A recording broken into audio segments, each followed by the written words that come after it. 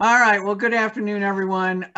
We've got a lot to cover in this whirlwind tour of SALT developments.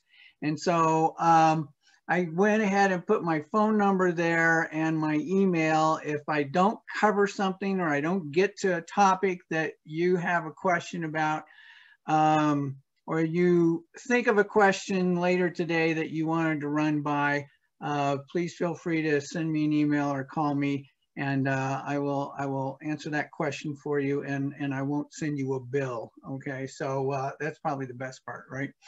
All right. So anyway, let's sort of begin with some things that are finally coming to an end. It seems like some things never end in state and local tax, but we have a few that have. First of all, the Internet Tax Freedom Act, which was first passed in 1998, okay? And then it was renewed several times. And then the last version of it, which was a permanent Internet Tax Freedom Act version, nevertheless, there were a half dozen or so states that were grandfathered in where they were still free. They were still allowed to impose a sales tax on Internet access. And that is now over, okay? As of July 1st, 2020, nobody should be imposing sales tax on Internet access. So, you know, that's that monthly fee you pay to access your Internet provider. Now, that said, for those of us who live in Colorado, we have these home rule cities, and there are still a couple of home rule cities who think that the law doesn't apply to them. And so they are still trying to, they argue that they were grandfathered in and that none of this applies to them anyway. And so therefore they should be able to still collect that tax. But if they do, call an attorney and they will probably soon quit doing that. But anyway, so this has finally come to an end. Nobody should be charging tax on this anymore. The LaBelle case appears to have finally come to an end. This is that big brouhaha in Illinois over whether or not Chicago can impose their tax on entertainment services on streaming services. That's what the argument was all about. And anyway, long story short, Chicago wins, we lose, and it's been held constitutional. And we probably won't see anything more about that. What we will see, however, is, you know, I have this sort of funny belief that whenever some jurisdiction gets away with something, I should probably rephrase that. Let's say, I'll be more polite, and I'll say that when one jurisdiction is successful in their legal endeavors, other jurisdictions will soon follow. So we're going to probably see a lot more states trying to expand their current statutes to include streaming services without changing the law. So watch out for that, but at least in Illinois, in Chicago, the argument is over. This was one of those crazy cases that's been going on for years. This is a good example of let's waste a lot of money on litigation instead of just changing the law. What happened was a Louisiana parish went after Walmart and said, look, you're a marketplace facilitator and you should be collecting tax for all those third parties that are on your website, okay? Walmart was collecting tax for their own sales, but they weren't collecting tax for third parties who were selling using their platform to sell. And as you know, in the last year or two, every state except I believe 2, Florida and Missouri, have enacted marketplace facilitator laws. Well, Louisiana could have done that, but no, instead they saw big dollars if they went after Walmart. And so this litigation finally comes to a halt, and Louisiana Supreme Court rules in favor of Walmart, says they're not a dealer. It's kind of a moot victory because now Louisiana has enacted legislation that applies to marketplace facilitators. It is sort of amazing to me how sometimes these states take on court cases unnecessarily. You got to believe they must have spent, you know, $300,000, $400,000, $500,000 to litigate this case. And this is Louisiana, you know, they're 51. out of the 50 states and District of Columbia and spending on education. You'd think they'd have better things to spend it on, but who am I, right? Okay, so some things never end though. We've got a few things that have ended. Some things never end, and of course, one of the things that never ends is California and their $800 fee. Remember, we had a case a couple of years ago, Swart, where California tried to impose their $800 fee on Swart, and Swart was in a limited liability company, but it was not a member managed LLC. It was had a manager managed LLC. And anyway, they didn't have any authority. They owned a very small interest in this LLC, and they were victorious against California and won a case saying that the $800 fee didn't apply to them. Well, this issue is not dead, and this is a good example of where this drives us all crazy, because in this case, we've got an LLC that's a limited partner in another LLC that's doing business in California, okay? And so the first LLC is arguing, look, we're not doing business in California. We're simply a limited partner if you were a limited member of another LLC. So we shouldn't have to pay the $800. And we see that all the time where we have tiered partnerships where California will want $800 from every partnership all the way up. You could have 3, 4, 5, 6 partnerships. They want $800 from everybody, and they want it every year. The problem in this case, or the difference in facts here, is that unlike Swart, this LLC that they owned an interest in, okay, they had property in excess of $50,000 in the state. And so California says, look, you've met our economic threshold, regardless of your interest in this other LLC, the economic threshold of $50,000 in property has been met. And so you have a filing obligation in the state and you have to pay. So we haven't seen the end of this. We'll probably see more litigation about this. Speaking of California, this was a case that was, I almost didn't include this because it was actually handed down last May, but it's become such a hot button for everybody. Look at the facts of this Bentley case. We've got a writer who's living and working in Arizona, okay? He gets paid to write a couple screenplays for some Hollywood producers. They send him a 1099, they each send him a 1099. He gets about $40,000. The guy's the sole proprietor, okay? Doesn't go to California, not in California. And California gets, they get copies of these 1099s from the feds, and they go, well, wait a minute, this guy should be filing a return here in California because he's got income he's earned from California. And, the fact that that income is only $40,000 is irrelevant because, and this is the real key, California argues that his sole proprietorship is carrying on a unitary business within and without California, both inside and outside of California. He's carrying on a unitary business. And everyone's response to this is, say what? A unitary, how can a sole proprietor be unitary? Who or what is the sole proprietor unitary with? Nevertheless, at the Office of Tax, excuse me, at the OTA, California wins, and they actually publish this as a precedential opinion. So watch out for this because this could apply to anybody. This could apply to, if you've got an accounting practice in New Jersey and you've got California clients and you do their returns and you never go to New Jersey and you're thinking, well, I'm safe because, their economic threshold for sales for income tax nexus is almost $600,000 now. I'm not over that $600,000. California may start making this argument. We'll see how far it goes, but this is something to pay attention to. It's going to come back again and again and again. All right, something else.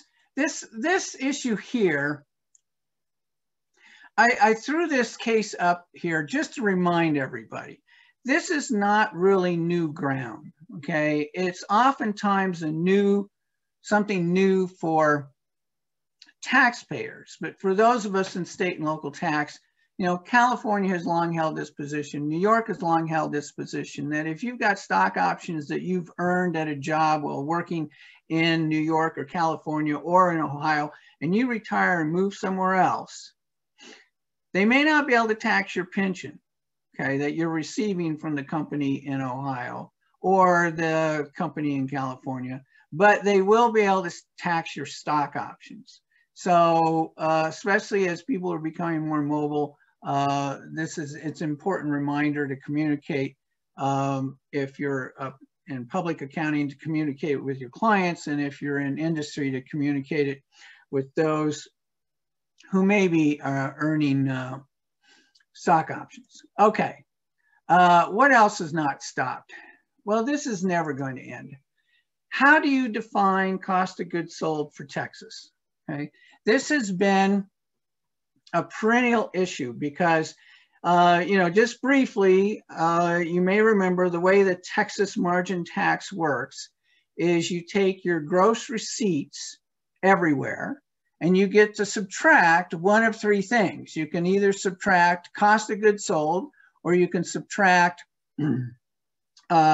payroll, or you can take simply a 30% haircut and start with 70% of gross sales, okay, in your calculation. So the more things you could put into cost of goods sold is going to lower your Texas margin tax base. And interestingly enough, the cost of goods sold calculation for the margin tax is not the same as the cost of goods sold calculation for federal tax or anybody else for that matter. And so every year we see ongoing litigation as to what's going to be included in that calculation of cost of goods sold. And so we've got three cases this last year. This offshore oil rig services company, they could exclude certain subcontractor payments from their total revenue, but they couldn't exclude it as part of cost of goods sold. So they kind of won they lost the war, or they lost the battle but won the war. Okay, they wanted to argue that it was part of cost of goods sold. They lost that argument.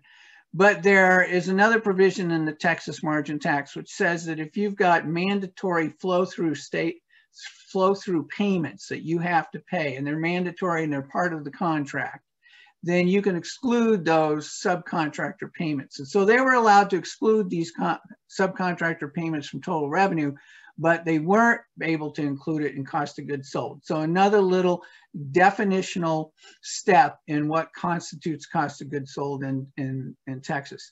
And another one, the other Sun State case, we had a construction company. They couldn't deduct certain delivery and pickup costs for Texas franchise tax purposes.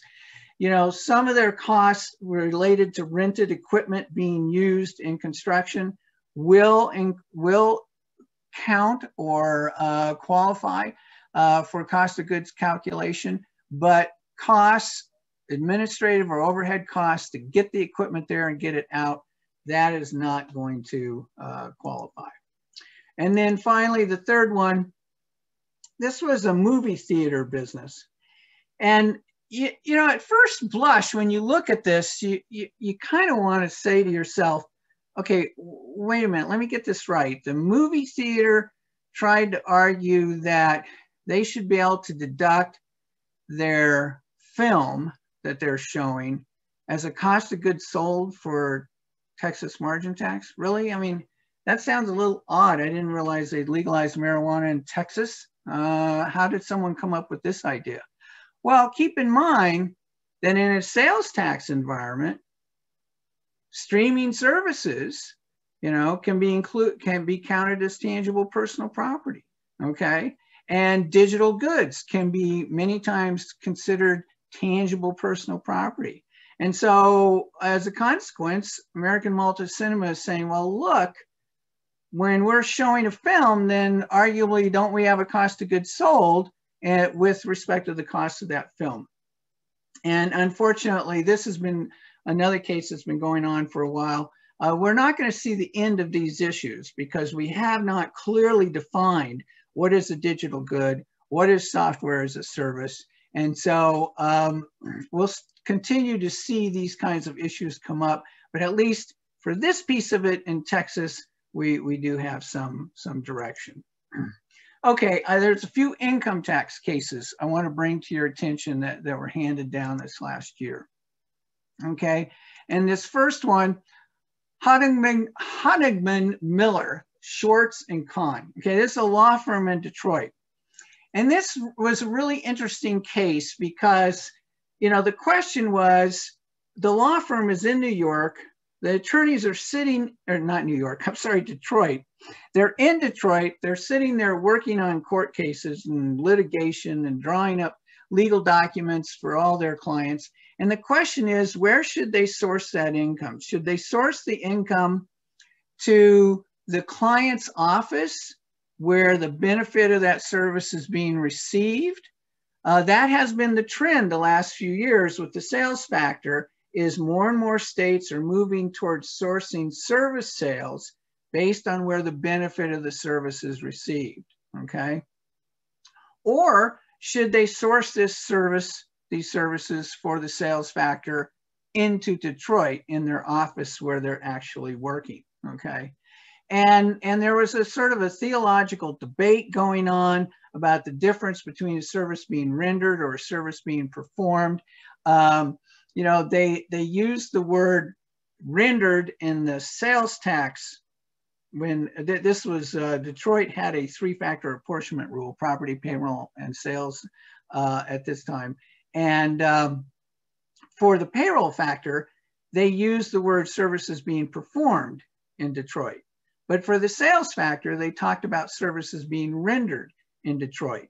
And so you had this almost biblical argument over, okay, does rendered mean the same thing as performed, or does rendered mean that it's actually where the benefit of the service is being received? That was what the taxpayer was trying to argue, is that, look, we're doing all this work for people all over the United States.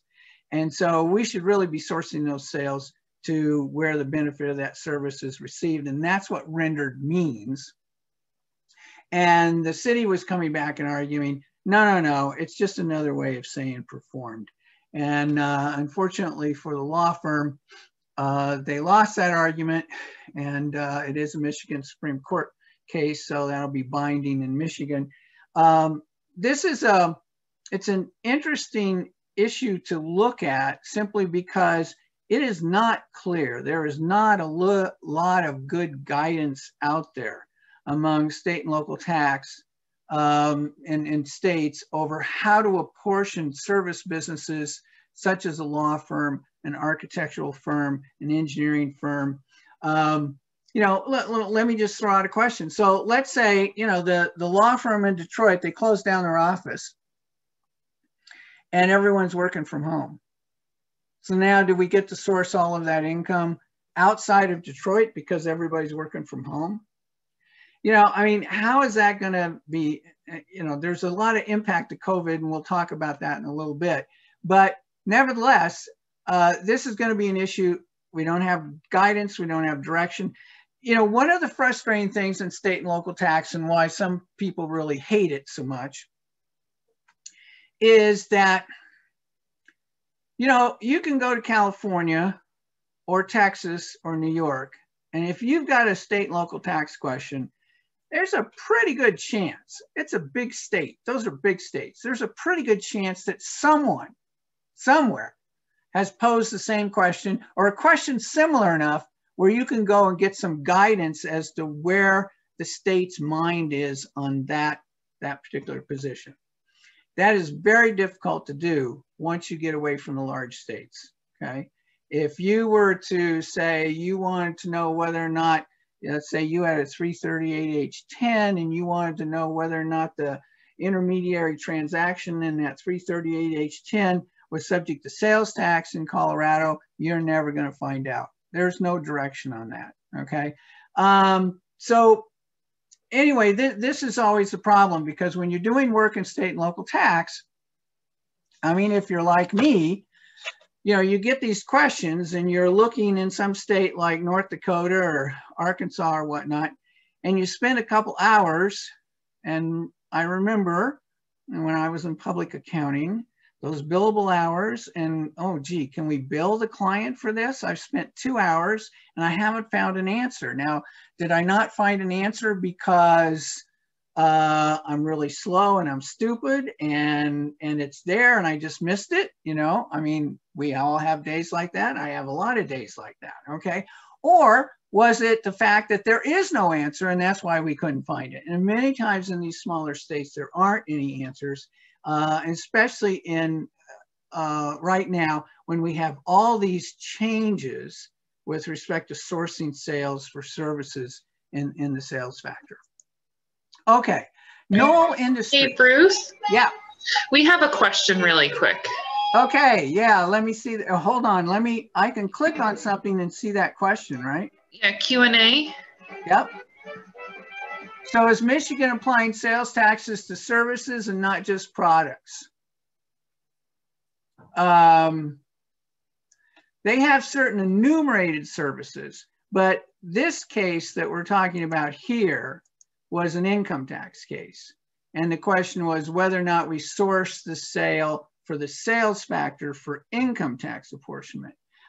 Michigan, like many other states, does apply sales tax to certain enumerated services, but they're limited services. I have not heard, somebody weigh in here if I'm incorrect, but I have not heard that Michigan has broadened their sales tax base significantly on services. Now, we are seeing more and more states do that, but I don't believe Michigan has done that.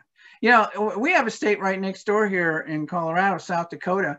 They tax almost all services. I mean, if you do a tax return for somebody in South Dakota, it's subject to sales tax. If you do a, if you do a financial statement for somebody in South Dakota, it's subject to sales tax. It's interesting. They're one of the few states that have a very broad-based base for sales tax purposes. But I don't think Michigan's there yet. Give them time. Give them time. They'll get there. Okay. Knoll Industries. This case is a real puzzle because we've got a corporation. Knoll, they think the gentleman's name was Mike Knoll.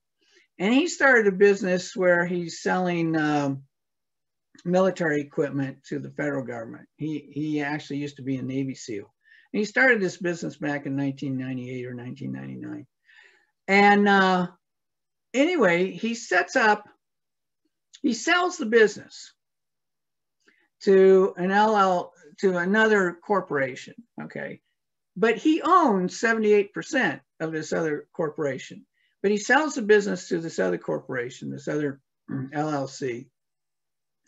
And then in 2010, he goes and sells, the corporate taxpayer sells its interest in this LLC, this interest in which they own 78%. And the question was, is that business income apportionable to Idaho? I think if you were to do a survey of most practitioners, they would say, well, sure. I mean, he owns 78%. How could that not be, business income? Well, it wasn't.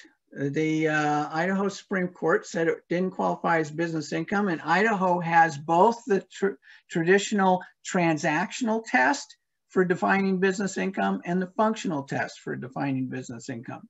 The transactional test simply says, is what you're selling, excuse me, is what you're selling part of your routine, daily, ordinary, regular sales? In other words, if you're selling widgets, okay, then, did you sell a widget? Okay, that would be your transactional test. Well, obviously, if you're selling a business, unless you're in the business of buying and selling other businesses, but a single sale of a business isn't going to meet the transactional test. So most states, including Idaho, or many states, including Idaho, have a second test, a functional test. And the argument is, okay, if it meets if whatever is being sold is a key integral part of that other business that you're running, then it still qualifies as business income, and it has to be apportioned not allocated. You know, the traditional example we always have here is, you know, let's say I've got a manufacturing company and I've got two plants. I've got one in Colorado and I've got one in Kansas, okay? And I manufacture widgets. I don't like to use widgets as an example because I have no idea what a widget is. You know, we should update, you know, maybe I manufacture crack cocaine or something. I don't know, but think of something more jazzy than widgets. But anyway, we'll stick with widgets for now. So anyway, sales drop off. I decide to close the facility in Kansas. And so I close it, I put it on the market, I sell it for $100 million. That $100 million, the question is, should that $100 million gain be allocated completely and totally to Kansas as non-business income? Or should it be treated as business income and the $100 million gain apportioned between both Colorado and Kansas? Now you can imagine a Kansas revenue agent will probably want to argue that, no, that's non-business income and it should all be allocated to Kansas because that's where the facility was. And plus, you know, when we were taking depreciation on that company and we were filing a consolidated return, did we carve out the depreciation expense and all the other expenses and only allocate them to Kansas? No, we didn't do that. We treated it all as one central entity, okay? And so, you know, that's the functional test. They'll say, well, it was key, it was integral, it was an essential part of your operations. Well, here, this taxpayer successfully argued that no, what I have is a corporation that's a holding company. I don't do anything. It's not that the only operations I have is I hold an interest in two companies, and this is one of them, and I sold it. It's really just an investment. And so it should be actually allocated, my gains should be allocated to Virginia, which is my commercial domicile, not to Idaho as part of business income. And this taxpayer won that case. This is an unusual win because clearly the trend has been the last 20 years that almost everything is business income. In fact, I've often said, and don't quote me on this because obviously I'm wrong when you look at this case, I've obviously said that really the default most of the time is when you have a sale like this, it's going to be business income. And if you want to argue it's non-business income, you better come up with a really solid argument based on that state's rules. And most states have adopted both the traditional and functional test. And so you rarely see cases like this.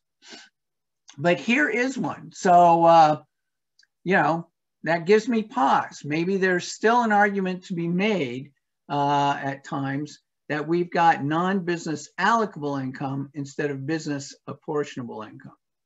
All right, what else do we have here? Sunbelt rentals. Okay, the issue here in Maryland is, and this is something we run into fairly frequently. So let's say you've got a company, let's say you're Colorado, well, we'll just use Sunbelt Rentals. They're a Maryland taxpayer, okay? And what they did was they merged with two other companies, and these two other companies were not Maryland taxpayers, okay? And these other two companies they merged with had NOLs. And so the company files with these two loss companies and takes advantage of those NOLs to offset their Maryland income from the corporate parent. And Maryland comes in and says, wait a minute, you can't do that. Those NOLs were incurred before you even own these companies. Those NOLs were incurred in other states.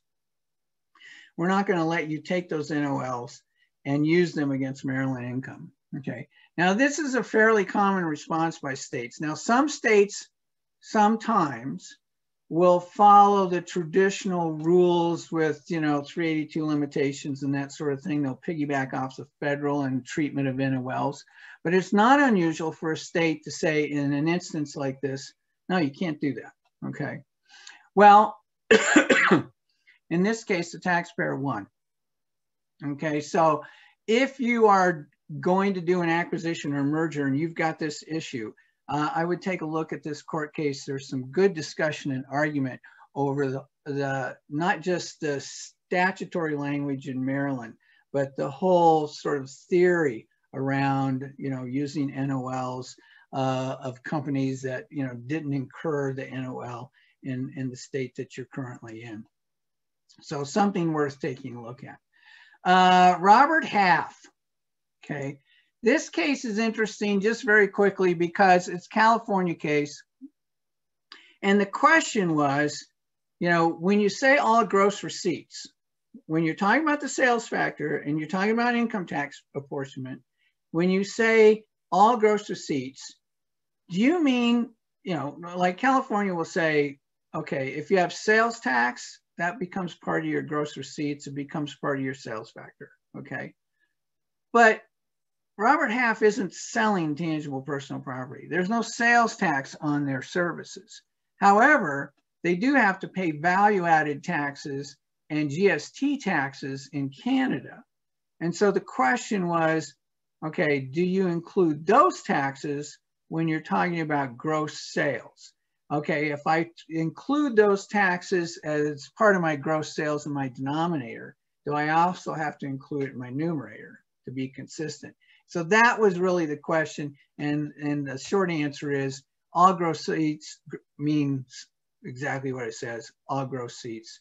And so even if you're talking about services, not sales of tangible personal property, we're going to include those things in the sales factor. Okay, so let's take a look at a few sales tax cases. Now, I know some of you are going to look at this and think, boy, this is really silly, Bruce, but I don't think it's so silly. DI supply, okay? The question is, we've actually had litigation in Colorado on this, and the taxpayer lost, and this taxpayer lost as well. But the question was, you go rent a room at a hotel. You walk into the room, what do you got? You got a bed, you got a television, okay? You got a TV remote you don't want to touch before you put it into a plastic, you know, bag, so you don't, whatever. Okay, you've got beds, you got televisions, you got lamps, you got sheets, you got blankets, you got soap, you got shampoo, all this stuff that you expect to get when you rent the hotel room. And when you rent the hotel room, they charge you sales tax on the entire amount, okay? So this taxpayer said, well, wait a minute, can I make an argument that I'm buying all these things for resale, that, you know, I'm actually buying the blankets and the beds and the televisions and stuff, and I'm reselling them, okay? And at first blush, you kind of look at this and you say, no, you're not really reselling tangible personal property here. What you're really doing is providing a service, okay? And, you know, it's a service that's a taxable service. Room accommodations are usually taxable services. They're not usually rentals of tangible personal property. And so, you know, at first blush, you think, oh, well, this is kind of silly. Why would you make this argument? But I don't think it is that silly. And as a matter of fact, there have been one or two taxpayers who have won this argument in other states. And let me throw this out to you. What if the hotel separately stated it? What if when you checked in, you paid, you know, $150 for the room, and you paid $50 for the rental of the bed, television, sheets, blankets, and so on? And they separately stated it, and they charged sales tax on those items. Would you get the same answer?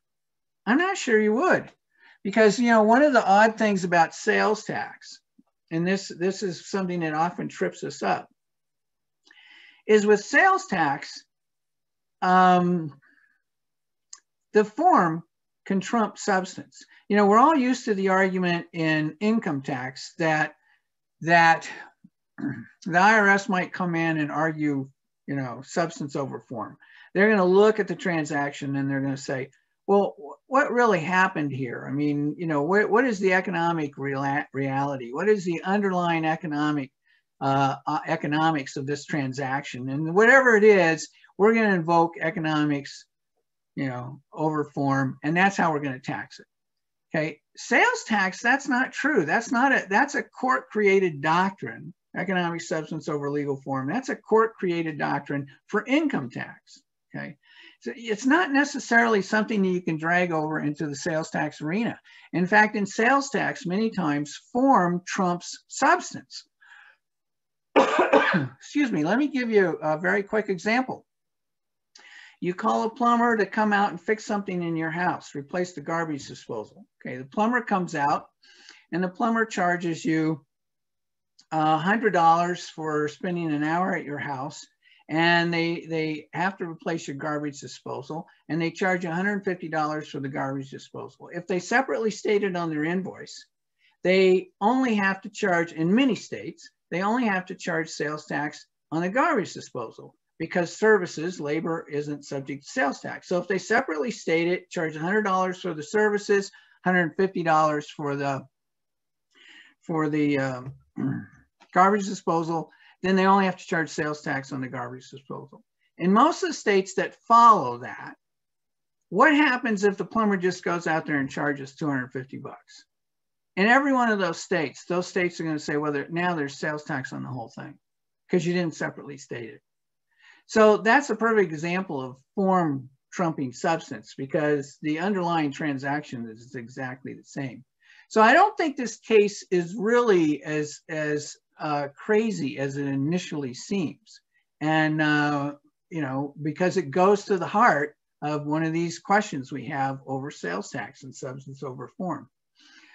Okay, this case, I'm not going to talk too much about this. Microsoft had a case with California a few years ago in which California tried to impose sales tax on Microsoft because Microsoft provided software that original equipment manufacturers, OEMs, were using to manufacture their laptops and so on.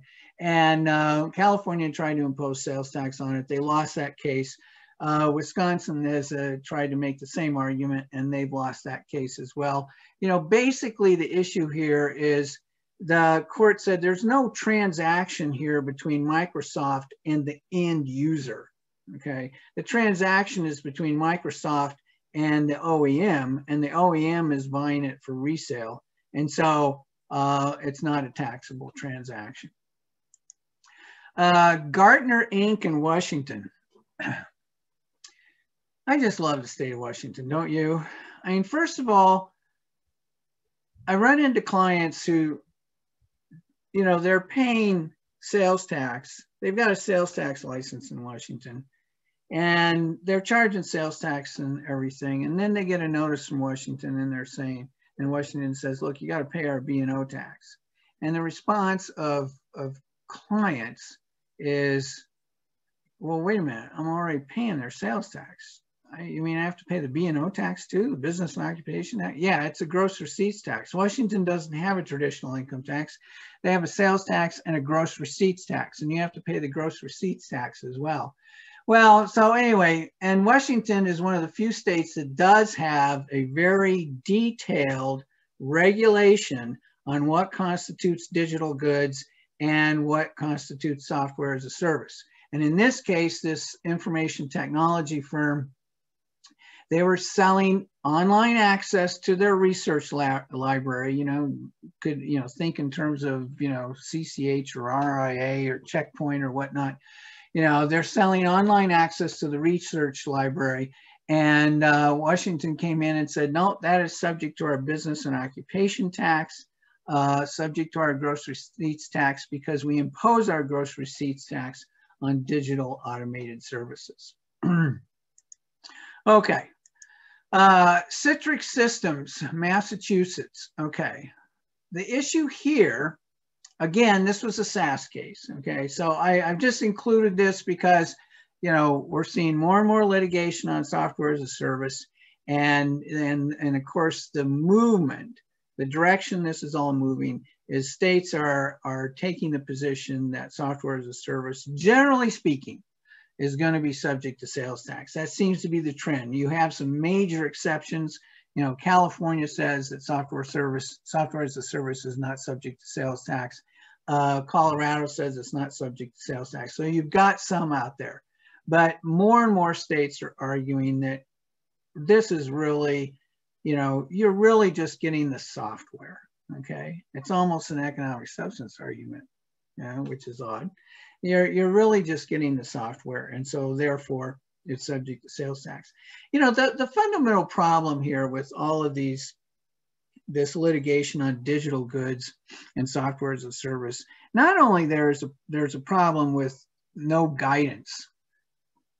There's also a problem with many states are trying to pull these things in to a framework in which none of this was anticipated. Most of our sales tax laws in the United States were imposed either in the 1930s because of the Great Depression, or they were enacted in the early 60s, okay? And obviously no one had software as a service back in the 1930s or the 1960s. And so, but states, it's easier to try and expand the Revenue Department to expand its definition of what's going to constitute tangible personal property than it is to go to the legislature and say, hey, look, we need to change the law if we're going to tax this. So this is going to be, again, one of those ongoing issues that is going to remain unsettled here for a couple of years. All right, what else do we have? Oh, Chuck E. Cheese, I threw this one in. I saw some of you had a little baby there, and I know some of you have small children. I'm really glad that my daughter is 36, and I've already put behind me those years where I had to go to Chuck E. Cheese. I really think that Chuck E. Cheese is as close to hell on earth as you can get if you're an adult, okay? But anyway, Chuck E. Cheese was trying to make an argument that their coin-operated gaming equipment, that they should buy that as a sale for resale, because essentially when someone is using that equipment, they're renting the equipment, okay? That was their argument. These people, they put their quarters in or their dollars or whatever, and they're renting the equipment. And so we should be able to buy this for a sale for resale. Court was not convinced, and Texas Supreme Court didn't even review the appellate decision. But again, we're going to see this kind of issue come up again. All right, nationwide mutual insurance. I put this case in here because, again, this goes to the heart of a problem that is perennial and that we run into in sales tax all the time, okay? And that is, what is the distinction between a real property contract and a retail sale of tangible personal property or a fixture, okay? And, in many states, the way the contractor rule usually works is that the sales tax is on the end user of the tangible personal property. And so in many states, what that means is if I'm a general contractor and I'm going to build you a house, I should simply pay sales tax on all the materials that I've purchased because I'm the end user of the tangible personal property, because once I buy that property, it's going to be consumed in the creation of real property, okay? And there's no sales tax on real property. So I'm the end user of the tangible personal property as tangible personal property. And so I should simply pay tax on that, okay? Well, is cabling construction materials? So let's say I've got my house built and I decide that I want to have somebody come in and put in a burglar alarm system. And so they run a bunch of cabling behind all the walls. They install a bunch of cameras here and there and whatnot. Is that a contract job on real property? Does it make a difference if it's new construction as opposed to the house is already there and this is an improvement? Okay. When does that sort of thing, what if I buy a warehouse and I'm going to convert it into a server farm? And so I put in an additional floor in the warehouse that's elevated about 2 feet and with all these cooling machines underneath it so I can keep all my servers cool.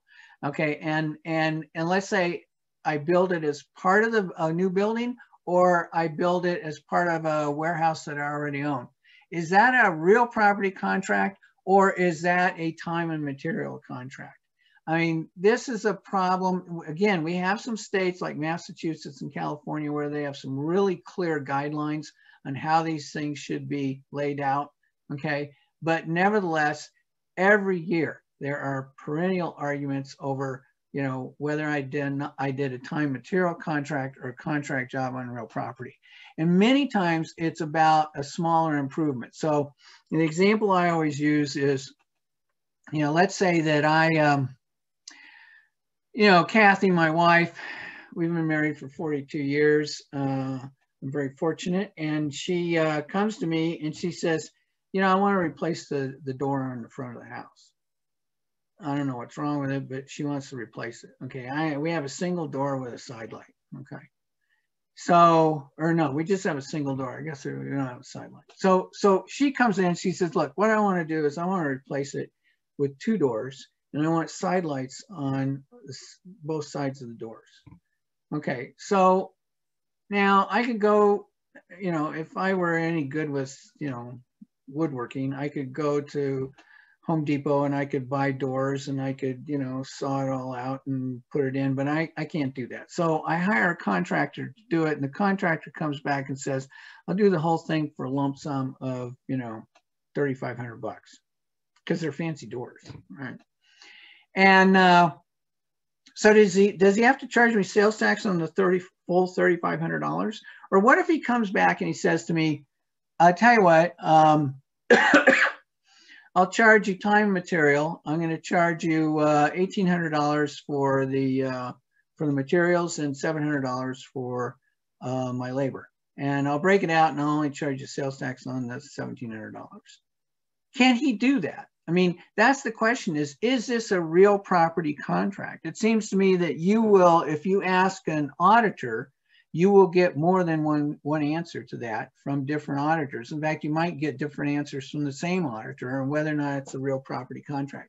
So I threw this case in here because it's an old issue, but it's an issue that that we struggle with every year. And so there's some useful guidance and some thoughtful writing in this case that's worth taking a look at. The Oracle case. There's a refund opportunity here. Massachusetts, you know, that state where the American Revolution started that we talked about earlier.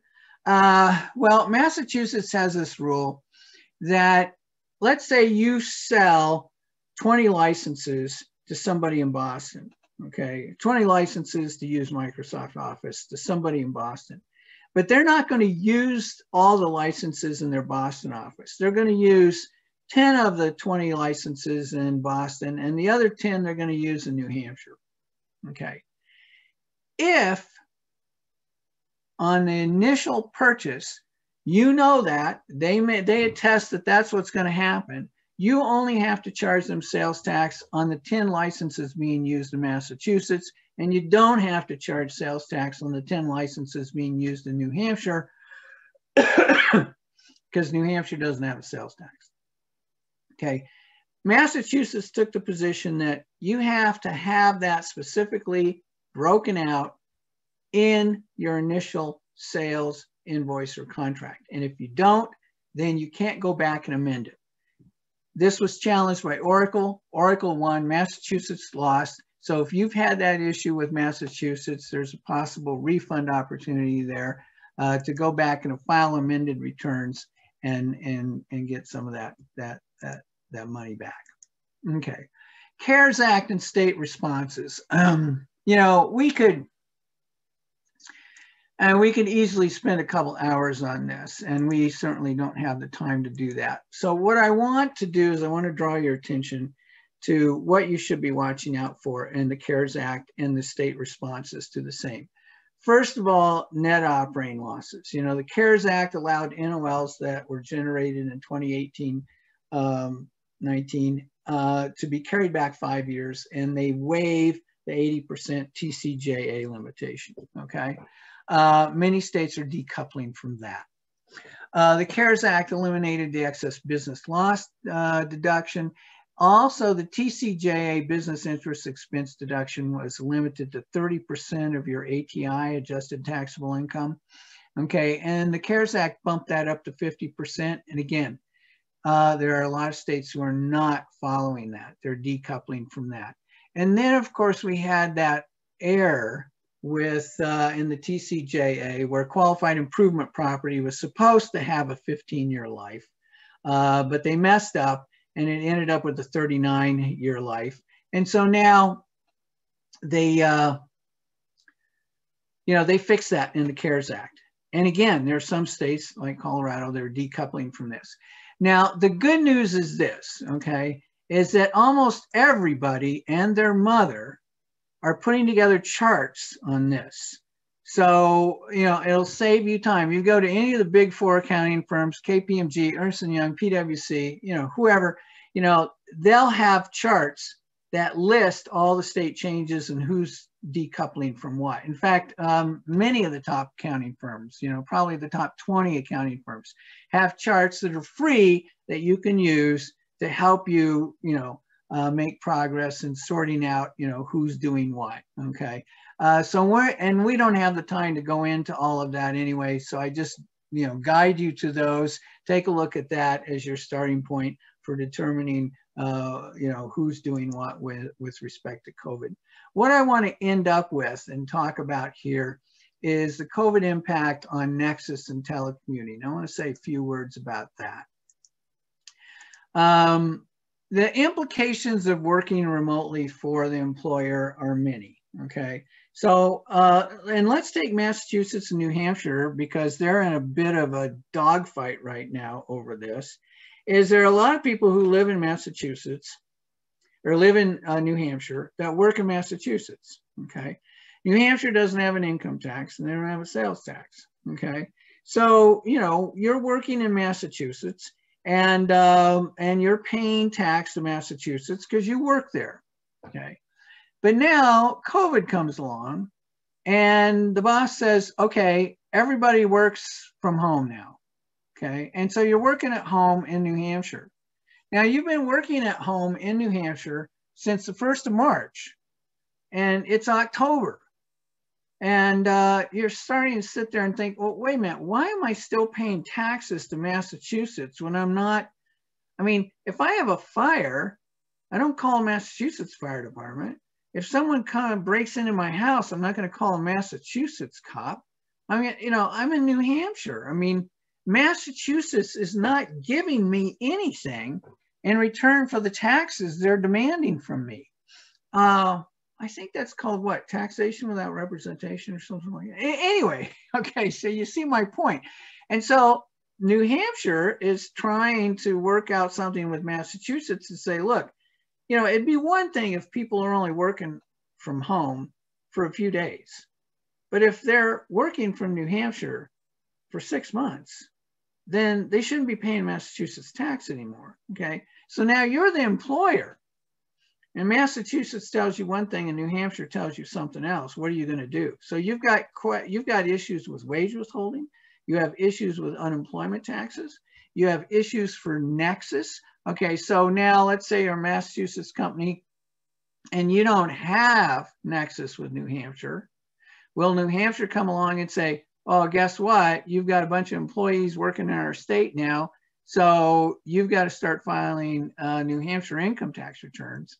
New Hampshire doesn't have a sales tax, but other states might argue, well, now you've got physical presence and economic presence in our state, so you should collect that. And workers' comp issues, data protection, confident. I mean, you as an employer, you've got a lot of nightmares.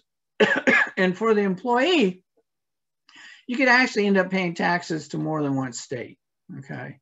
Now, generally speaking, you can take a credit. If I were to go work in Kansas for a couple of months and then come back to Colorado, I would file a non-resident Kansas return. I would pay taxes to Kansas and then I'd take a credit on my Colorado income tax return. Well, that might be all fine and good if Kansas and Colorado have similar tax rates, because Colorado's going to give me a credit for my taxes up to a maximum of what Kansas has imposed, but no higher, okay? Or up to what the Colorado rate is imposed, I'm sorry, forgive me, but no higher. So, the tax rate here in Colorado this year is 4.5%. Well, what if I was working in California and the California rate is 8 or 9% for my tax bracket? I'm only going to get a credit for 4.5 on my Colorado return. So, and then we've got questions about residency and domicile, you know, et cetera, et cetera. So it's raised a whole host of issues, and these are the things you need to look at if you've run into that. Now, fortunately, we live out in the West, for those of us who live in Colorado, and so we don't have a lot of states nearby, you know, like they do in New England or on the East Coast, where, you know, if you miss an exit, you know, all of a sudden you're not in Connecticut anymore, you're in Rhode Island, okay? So it's not as big a problem for us, but for companies that have employees all over the country, it can be. Now, we have some nice states out there, okay, who have actually issued guidance saying, look, don't worry about it. We understand this is temporary, okay? So, you know, you're not going to create nexus in New Jersey because now you got people working in New Jersey from home and you don't otherwise have a filing obligation in New Jersey. So there's a series of states that have issued guidance saying, you know, don't worry about it. We're just going to treat it as things have always been. Well, the problem with that is, again, look, Massachusetts is on that list. They're saying, look, this is temporary. Don't worry about it. You just continue to pay your Massachusetts tax. And New Hampshire is saying, wait a minute, it's been too long, okay? So, but we do have some nice states that are telling employers, don't worry, you haven't created a filing obligation if some of your employees now are telecommuting from home, okay? And there's one other issue here that I want to talk about that is a surprise to many, many people, and we'll end with this. And that is, there's something called the convenience of the employer rule, okay? And the way this works is it says that if you're a non-resident employee, okay, and you're working outside the state, and you're doing that for the convenience of the employer, okay, that's one thing, okay? Then you pay taxes to the state you're working in, and we'll give you credit for those taxes if you're a resident of our state, okay? But then there's some states out there that say, no, that's not the way we do it, okay? And look at the example I have there on the slide, because Nebraska is one of these states. For example, a Colorado resident takes a job with a Nebraska corporation. Now, for obvious reasons, okay, the Colorado resident doesn't want to move to Nebraska. Okay, now before all of you who are from Nebraska send me nasty emails and everything, I mean, I understand, you know, Nebraskans are nice folks, but really, do you want to move back there? No, okay? And I can say that because I'm from Nebraska, all right? So anyway, so for obvious reasons, the Colorado resident doesn't want to move to Nebraska, and the resident says, look, you know, I'm just a computer programmer. I can work from anywhere. Why don't I just work from my home here in Colorado? And the Nebraska corporation, they're nice folks, and they say, yeah, sure, that's not a problem. Okay, you can do that. But the Nebraska Department of Revenue will say, you know what, okay, we don't care that you're a Colorado resident, and we don't care that you're working in Colorado all the time. You're not doing that for the convenience of the employer. You're doing that for your convenience. You want to live in Colorado. You want to work from home. That's something else. That's not a requirement of your job. And so that's still Nebraska sourced income, and you're going to have to file and pay taxes to Nebraska on all of your income that you're earning from that company, okay? And there are several states that have, here I have the 7 deadly states that have a convenience of the employer rule. New York is the most notorious. There's actually litigation in New York. There was a gentleman who was living in Tennessee, took a job with a New York company, didn't want to move to New York City, stayed in Tennessee, and New York taxed him on all of his income. And, you know, he litigated it and he lost. So there's been a couple of people who have lost this case in New York and in other states. So you might run into this with respect to some of your employees or if you're an employer. So keep that in mind. I'm out of time. It's 3:30. I'm going to hand it back to Jordan and company. And thank you very much, everybody.